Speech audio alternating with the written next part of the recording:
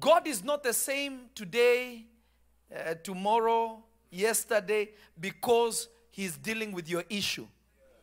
God has never changed. God does not change his ways, never. He is unchangeable. The new covenant didn't change God. It reconciled us to him. He is called Ancient of Days for a reason. He is Jehovah old school. He does not change.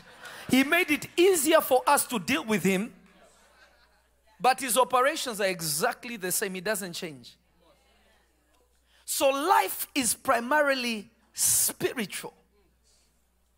But the issue is our sight has been afflicted. And because our sight has been afflicted, we are not able to see. So if you cannot see, then you cannot walk. I don't know if you heard what I said. If you have no sight, then you cannot walk. The word vision simply means sight.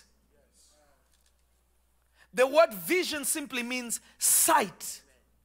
So if I have no sight, the people what? Perish.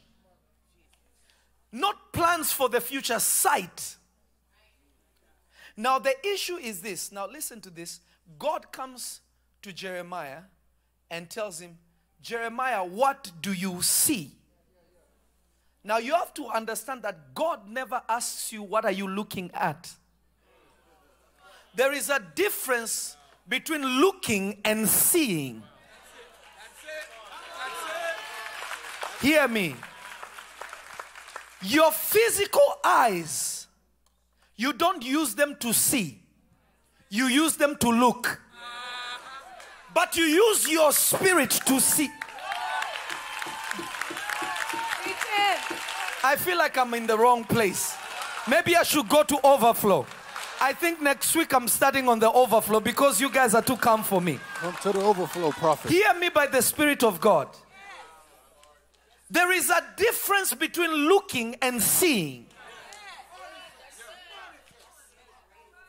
The Bible says, see what the Lord has done, not look. Yes.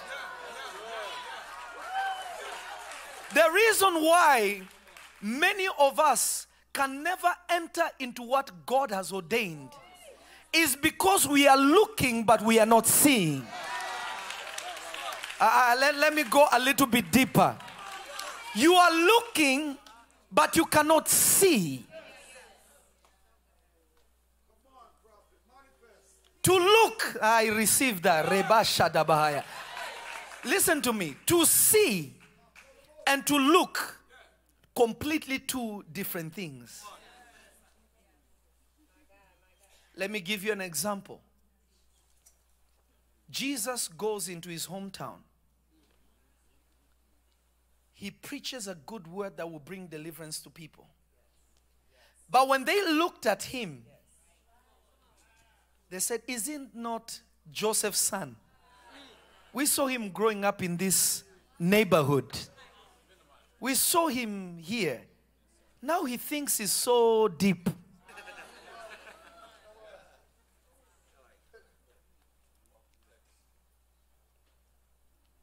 But when Mary Magdalene saw him,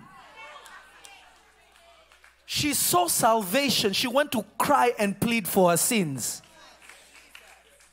When the Pharisees saw him, they saw a wizard.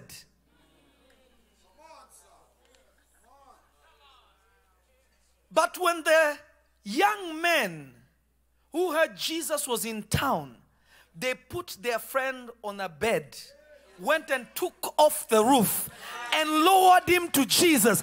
What they saw. We're teaching. Your dealing with God is because of how you see, not because of what you look at.